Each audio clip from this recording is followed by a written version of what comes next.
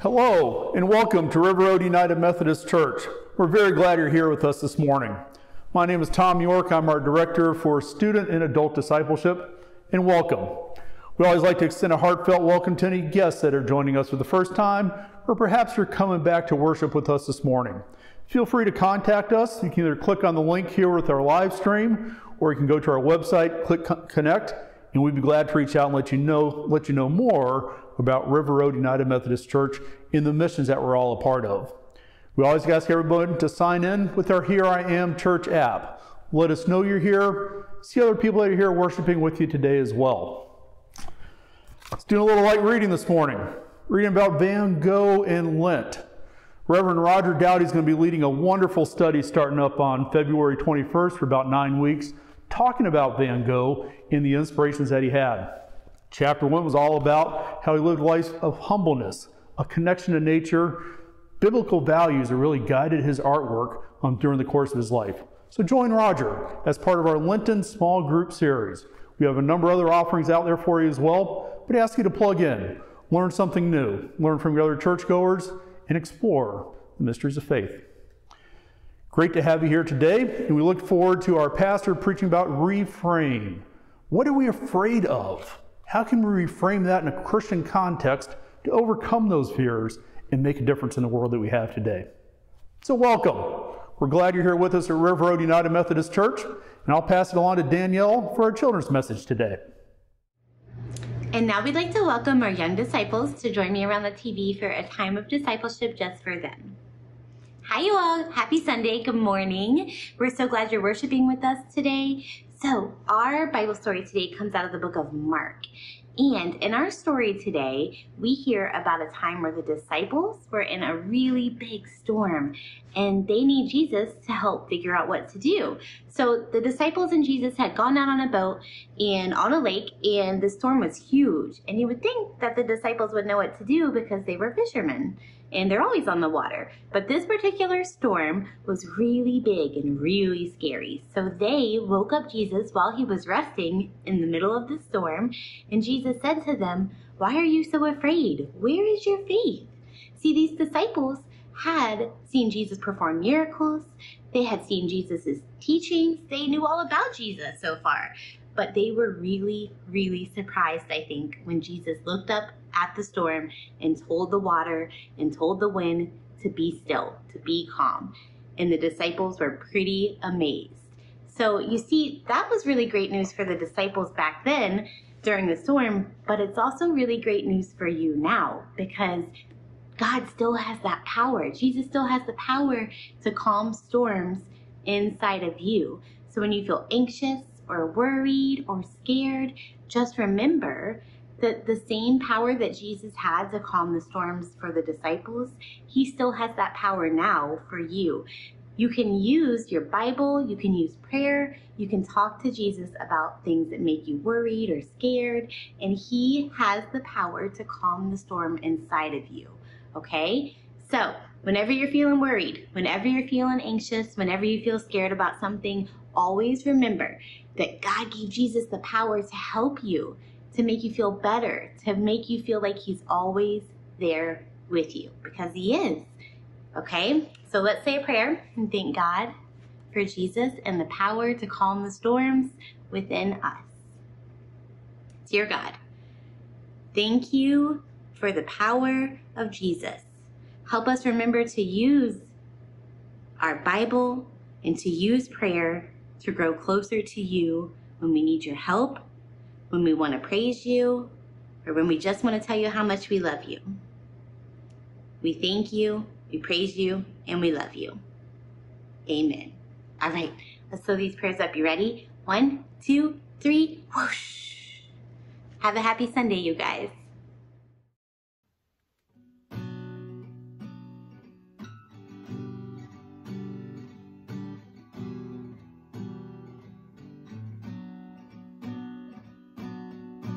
When I walk through deep waters, know that you will be with me. And when I'm standing in the fire, I will not be overcome. shadow.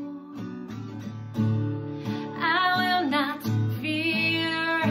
I am not alone. I am not alone. You will go before me. You will never leave me. I am not alone. I am not alone. You will go before me. You will never leave me.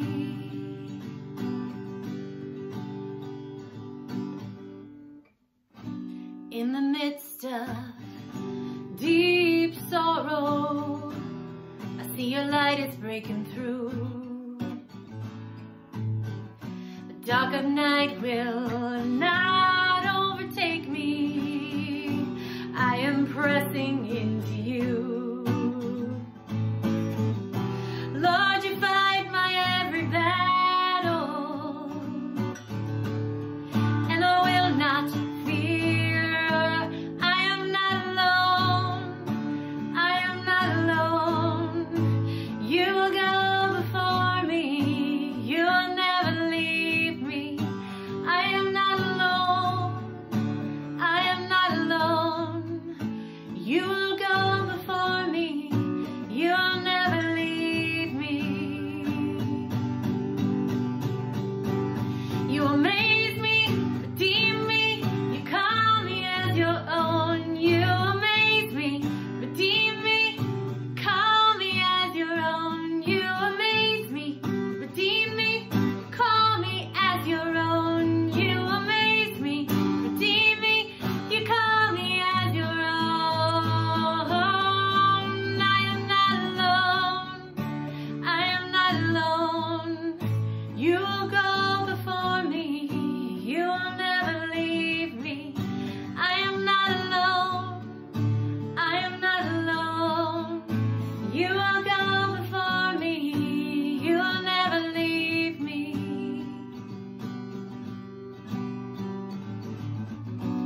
You're my strength. You're my defender. You're my refuge in the storm. Through these trials, you've always been faithful. You bring healing to my soul. I am not alone. I am not alone. You will go before me. You will never leave me. I am not alone. I am not alone. You will go before me. You will never leave me. We are not alone. No, we are not alone. He will go before us. He will never leave us. We are not alone. We are not alone. He will go before us. He will never leave us.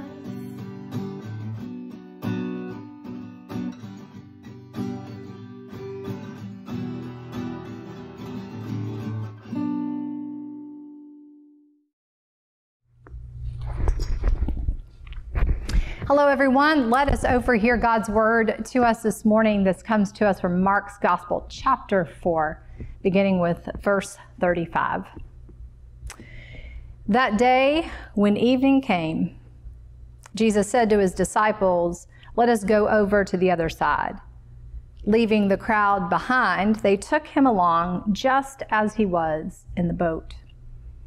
There were also other boats with him, and a furious squall came up, and the waves broke over the boat so that it was nearly swamped. Jesus was in the stern, sleeping on a cushion. The disciples woke him and said to him, "Teacher, don't you care if we drown?" He got up, rebuked the wind, and said to the waves, "Quiet, be still." And the wind died down, and it was completely calm. He said to his disciples, "Why are you so afraid? Do you still have no faith?" They were terrified and asked each other, "Who is this? Even the wind and the waves obey him." This is the word of God for the people of God. Thanks be to God. Let's pray together. Gracious Lord, may the words of my mouth, the meditations of all of our hearts be acceptable in your sight. We thank you, God, for this account in Mark's Gospel, and we ask that you will speak in and through into our lives to make the connections, to speak the insights that we need to hear in order to live more fully as your kingdom people. We ask this in Jesus' name. Amen. Well, let's begin with some trivia. What do you think are the top 3 fears held by Americans? Now, this is not fears of what's going on in the world stage or in our nation. These are more generalized. Number 1, public speaking. Number 2, if you said fear of heights, you're spot on. And number 3 is fear of certain insects or creatures, and I won't name them specifically because I don't want your palms to sweat or your heart to start racing. Interestingly, also there was another study that came out in 2021 that talked about the most Googled fears in each state of the nation. So what was the most Googled fears? So for those who live in Maine, they most Googled fear of germs or viruses and getting sick. Well, kind of makes sense these days, doesn't it? In New York, it was fear of driving, which makes sense if you live in the city, for sure. For some of our more immediate neighbors in West Virginia, the most Googled fear was fear of the dark. In North Carolina, fear of the water. But here in Virginia, we're a little more complex. Our most Googled fear was fear of failure. Well, today we are not going to be asking Google a question. We are going to allow Jesus to ask a question into our lives, because we are continuing on in our worship series called Reframe, Why 2022 Will Be Different. And 2022 can be different, not because we are assured that circumstances will be different. Rather, 2022 can be different because we can be different. We can experience and see and respond to circumstances and situations differently. And in particular, our faith can help shape the way that we perceive and understand and respond to events as they unfold around us. And we know this is possible because this is what we see Jesus doing all throughout his ministry. He met with people, he engaged with them, and then he invited them to understand and perceive their situations differently, to see them in a new light. And Jesus did this not by saying, okay, here's a list of 7 steps to success, or here is 10 best ways to improve your life in 30 days. Rather, Jesus did this by asking people questions. And he asked questions so that people could overhear their own responses, that they could, in a sense, come to see the truth of their life in that now, and that they could then hear ways that God was inviting them to live differently into their future. Because God knows that real change happens when we choose it back. God is always extending and initiating and reaching out, but real change happens when we participate with God. So today, the question that we're focusing on is the one we heard from Mark chapter 4. Our question is, why are you so afraid? Now, fear is a tricky thing. On one hand, we need fear.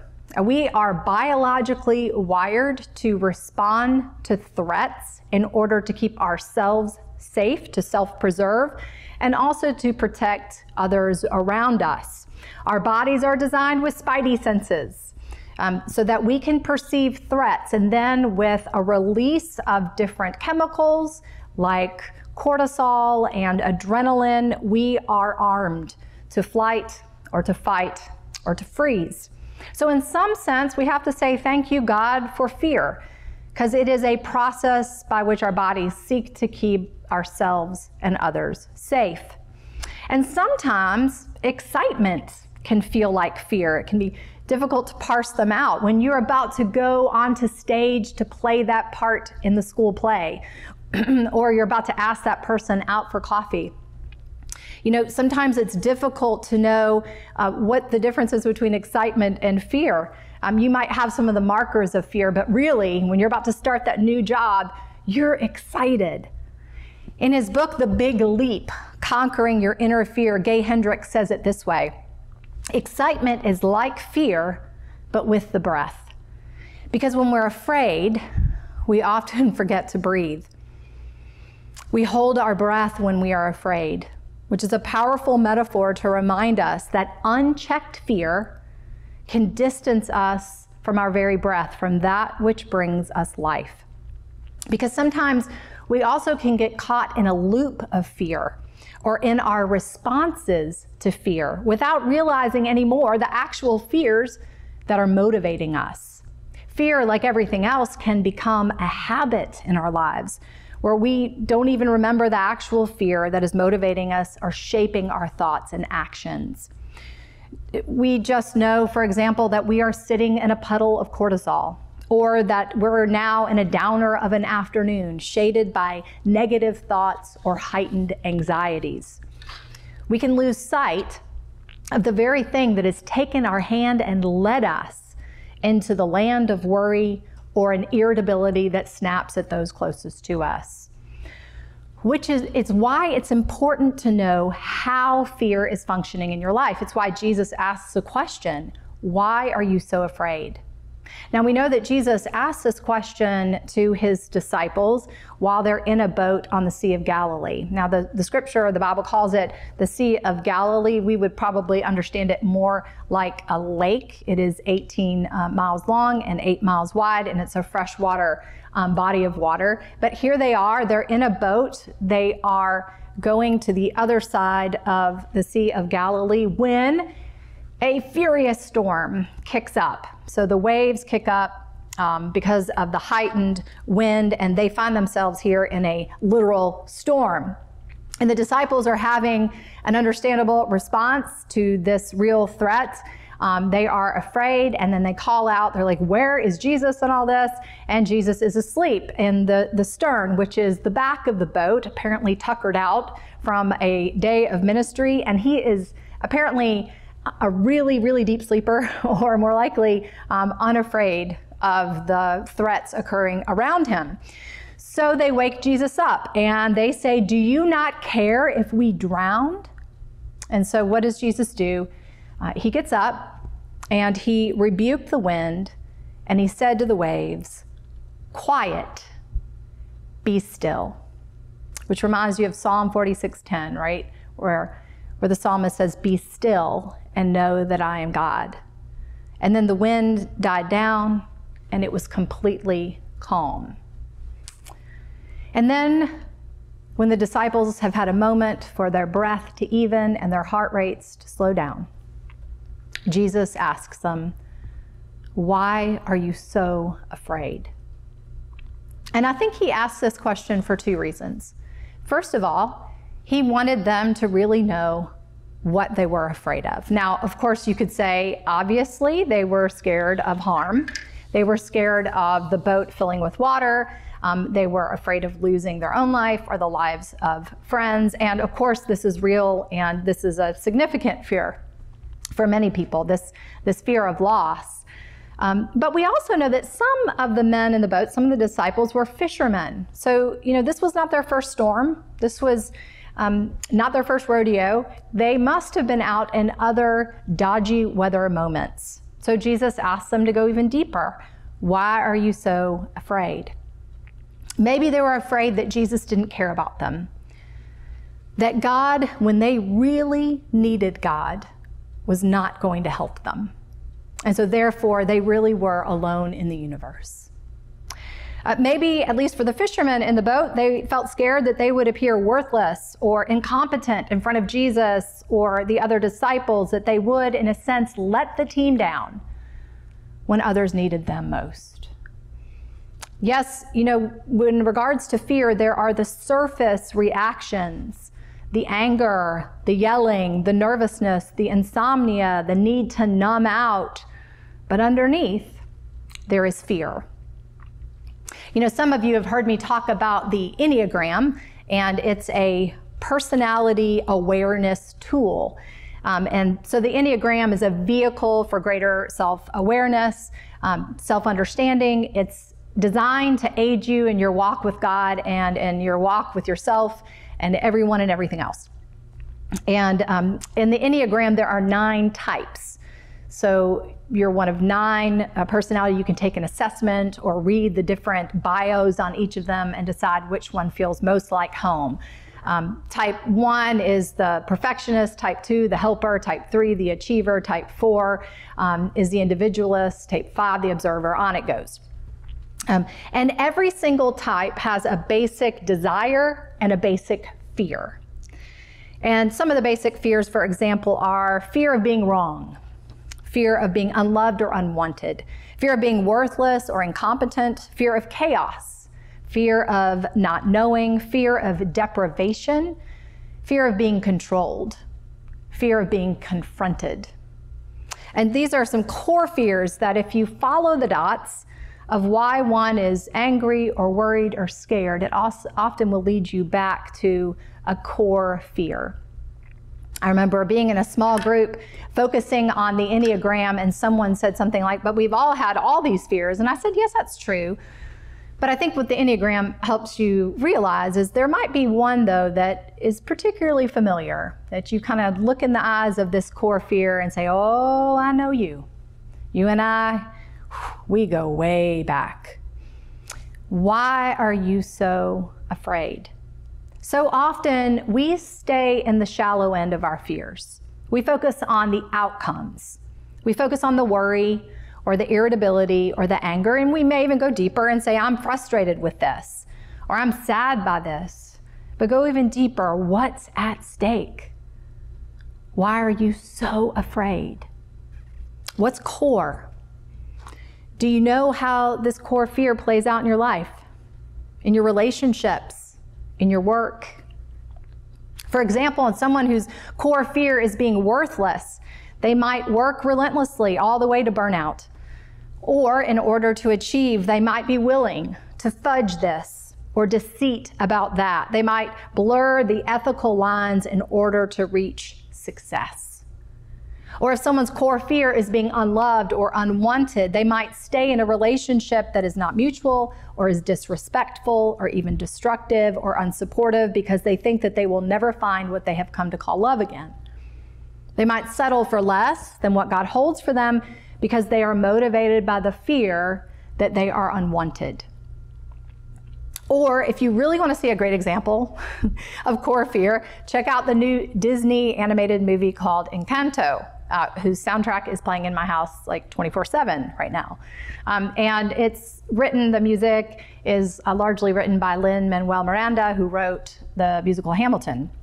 But it's about a family living in Colombia, the Madrigal family. The family, they have all received magical gifts that they are to use to bless the town and build it up, the town around them. And one of the characters is Luisa, and she has received super strength. And I mean, she is tough. She straightens the foundations on houses and halls, herds of wayward donkeys. However, she's been stressed lately, because there are problems with the family. Among the relationships, there's some things they don't talk about. You know, every family got some dysfunction, amen? But her sister knows about these things, and she's been stressed because she's trying to hold it all together. But even with her strength, her eye has been twitching lately. And this is sort of her stress tell. So her younger sister, Maribel, who's trying to uncover the truth within the family, asks Luisa about these issues and the eye twitching, to which Luisa says, I'm fine, and her eye twitches. Everything's good, and her eye twitches. But then she goes on to sing a song called Surface Pressure, with lyrics that start, I'm the strong one, I'm not nervous, I'm as tough as the crust of the earth is. But under the surface, I feel berserk as a tightrope walker in a 3-ring circus. Under the surface, I'm pretty sure I'm worthless if I can't be of service. Who am I if I can't carry the ball? Who am I if I fall? See, that's her core fear. Who will I be if I'm not strong enough? And at first, she's not acknowledging her fear or the ways that it's being lived out in her life and in her family. So it's going to come out in another way, which for her, it comes out within her body. You know, fear is a part of the human condition. And at times, it is needed. It's wired into us. However, if fear is the one driving the boat, if fear is our primary, unnoticed, unchecked motivator, it can lead us into destructive paths and behaviors and choices. So Jesus asks us this question so that we'll really think about what is the fear that motivates. And I think then that leads us to the second question why Jesus asked us this question. And it's a compendium with another question, where is your faith, which we'll focus on next week. But he asked this question so that the disciples can reflect on that, and that then Jesus can come and be with them in their fear and help to calm and address the core fear. Quiet, be still. You know, Jesus asks us to be aware of what core fear is occurring in our life so that he can come in and help to address and quell and calm the fear. Now, this calming, this quiet, be still, this Jesus entering in to break the power that fear can have in our lives, it's not just a one-time prayer. It is an ongoing, at times lifelong process of prayer and practicing self-awareness, of having trusted people in our lives that we can talk these things through. If you're a young adult or a teenager, you know, having trusted adults to talk through what you are scared, what you fear. I mean, at times even talking with a counselor about the role fear has in our lives. But it is a lifelong process of sanctification, loosening fear's grip through the power of the resurrection and learning to live greater in that trust that Jesus is with us, quiet and be still. So that Jesus, into the fear, for example, of being wrong, Jesus says, you will be. And blessed are those who hunger and thirst for righteousness, not rightness, but righteousness, for they will be filled. Into the fear of being unloved or unwanted, Jesus says, you are my child, my beloved, in whom I am well pleased. Into fear of being worthless or incompetent, Jesus says, strive first for the kingdom of God, and everything else, all your other strivings, will find their equilibrium. Into a fear of chaos, Jesus says from Psalm 46, God is our refuge and our strength. Even as the earth is shaken, even though the mountains are carried into the sea, I will not fear. Into our fear of not knowing, God says, for I know the plans I have for you, says the prophet Jeremiah, plans to bring you prosper and not harm. Into a fear of deprivation, Jesus says, do not worry about your life, what you will eat, what you drink, your Father knows what you need. Into a fear of being controlled, Jesus says, you will come to know the truth, and that truth will set you free. Into a fear of being confronted, words from Joshua, have I not commanded you, be strong and courageous. Do not be frightened nor dismayed, for the Lord your God is with you wherever you go. Friends, we do not want fear to be in the driver's seat. And that's why I think that during the storm in our account from Mark's gospel, where is Jesus during the storm? He's in the back of the boat. But then the disciples, in their fear, they ask for his help. And they don't do it in a prettily packaged way. They cry out, do you not care? But Jesus responds. And so I imagine when he says, quiet, be still, he is standing at the front of the boat, saying, all right, fear, come on, scoot over, get out of the driver's seat. I'm going to take it from here. Because having Jesus in your boat, it makes a real and daily difference in terms of how you handle fear so that it's not handling you. Our fears acknowledged to Jesus can lose their power, in the face of the one whose power is love and whose way is peace. Perfect love drives out fear. And that's why it's so important to have the courage to respond to the question Jesus asks us. Why are you so afraid? Come, Holy Spirit, into our lives and minds and hearts. Give us this courage, and we allow you, God, to ask questions into our lives so that we might know greater health and wholeness and work for your justice and peace in the world. Amen. Now we come to a time of prayer where we lift our concerns and our praises to God. We invite you to share any prayer concerns or praises that you have by typing them in the comments at this time, and it will be our honor to pray for you this week. This prayer is called the Prayers of the People because it represents our collective prayer to God. And so we will make this a collective prayer by responding together. Lord, in your mercy, hear our prayer. Let us pray. Gracious God, we are thankful for this unique way that we can be together for worship. We know that no matter where we are, we belong to you and we belong to one another. God, you are at once far above us, seated in heavenly glory, and yet as close as our next breath. The psalmist has said, "Those who know your name trust in you, for you, Lord, have never forsaken those who seek you." We come seeking you this morning, trusting in your name. Thank you for all the ways you prove your love for us over and over again. We admit that we often lose our way, tossed around by waves of uncertainty, fear, selfishness, the need for control, and a desire for things that are not of you. Forgive us for the ways we have dishonored you and dishonored ourselves in our thoughts, words, and actions. We are ever grateful that when we confess, you are faithful to forgive. By your Spirit, empower us to be holy, even as you are holy. Lord, in your mercy, hear our prayer.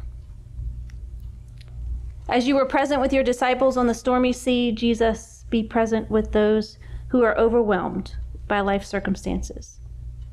Comfort those who are grieving, strengthen the weak, bring peace to those who live in fear, and increase joy in the lives of those who are sad or lonely.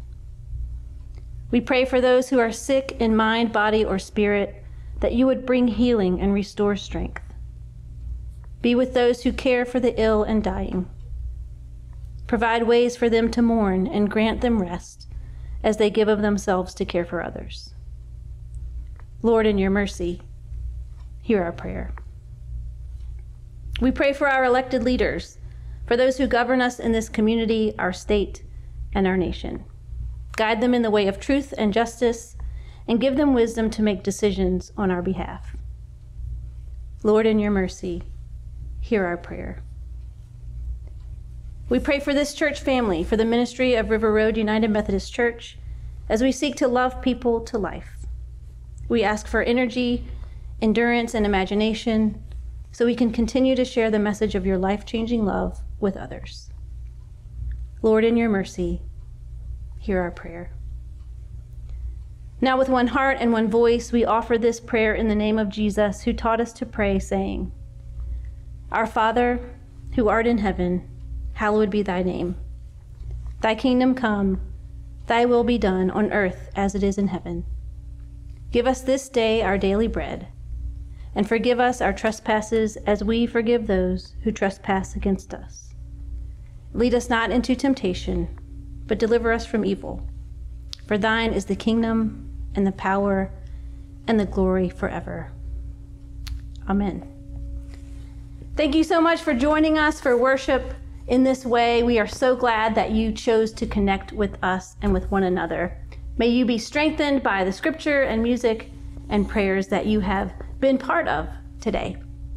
And as you go forward into this day and the days to come, may your fear be reframed by your faith in Jesus, the one who has the power to calm every storm. Amen.